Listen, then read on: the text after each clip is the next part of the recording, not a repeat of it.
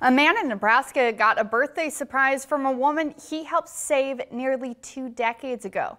Chrissy Gordman flew to Omaha from Australia to again thank Ken Weiss.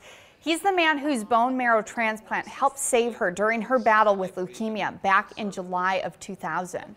It was an international. So I felt, once I knew I'd heard the story, I didn't know how I could turn it down. My biggest thanks is to Ken. Oh, you saved my life. You know. I know. And I will be forever grateful. I'm forever grateful for my life. Ken's 70th birthday party was the first time the two have seen each other since 2006.